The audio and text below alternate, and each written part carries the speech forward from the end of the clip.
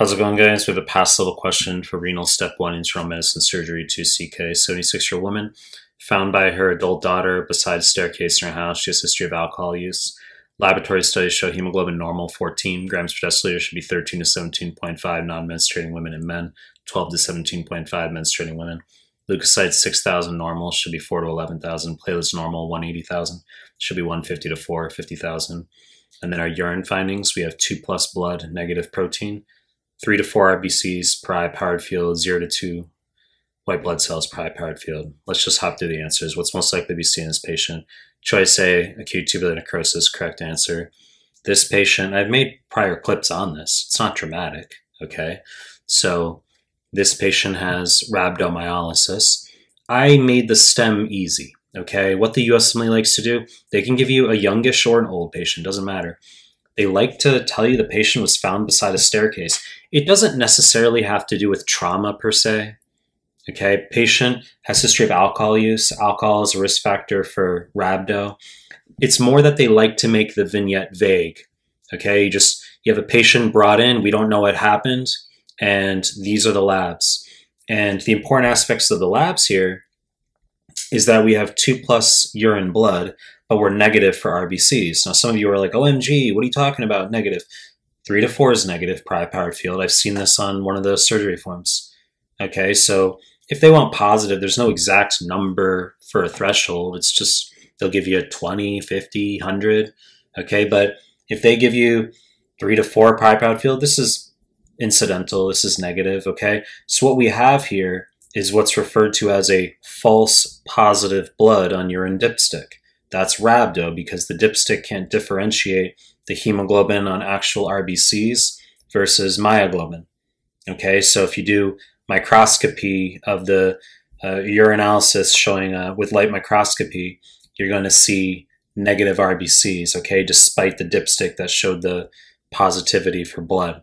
All right, so rhabdo, myoglobin is nephrotoxic. It causes ATN. Now, they don't have to tell you pigmented CAS, muddy, dirty brown granular CAS. I could have given you the same exact question here, and then rather than giving you the false positive blood on your dipstick, I could have just said there's pigmented CAS, and then the answer would have been rhabdomyolysis. Okay, they like doing that. They interchangeable for these things. Okay, you can get a false positive blood on your dipstick. Answer is rhabdo ATN. Okay, they'll say pigmented CAS can just be rhabdo ATN. So let's just hop through the other answer choices here. Anemia, chronic disease, bogus answer choice, wrong fucking answer. Okay, so clearly our hemoglobin is in the normal range.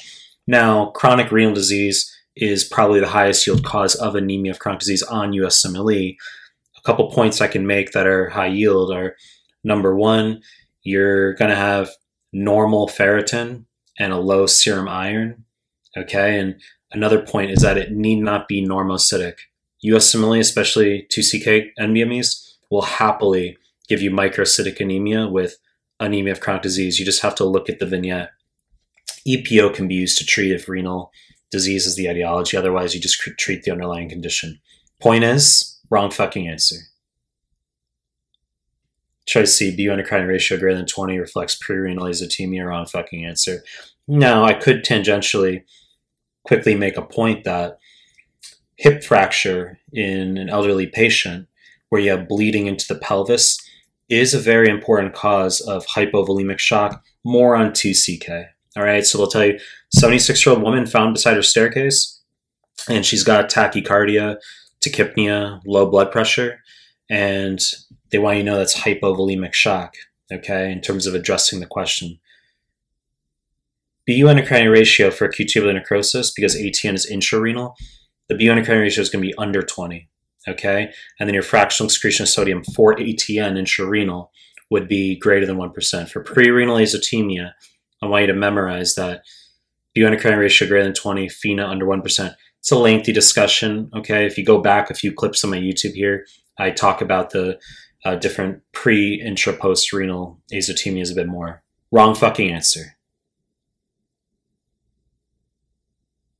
Choice D, hypovolemia, wrong fucking answer. As I just harped on, this patient doesn't have hypovolemic shock, even though it's something tangentially we can consider in other vignettes. Wrong fucking answer. Choice C, subepithelial immune complexes, wrong fucking answer. Did the senior be a flagrant asshole? Okay, so this could refer in theory to post-streptococcal glomerulonephritis, PSGN, where type 3 hypersensitivity immune complexes, and OMG, they're subepithelial. Bunch of garbage, okay? I mean, you obviously need to know about PSGN. Through the blood in the urine, some of you confused here, you're like, is this PSGN? You're going to have a younger patient. I mean, it can happen in adults. They want you to know if it does occur in an adult, it's got worse prognosis, but it's generally kids with strep pharyngitis.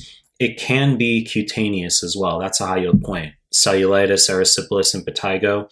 And then a week, 1 to 3 weeks later, they get red urine. That's PSGN. In contrast, if you have pharyngitis and then you get red urine 1 to 3 days later, not weeks, that's viral infection causing IgA nephropathy.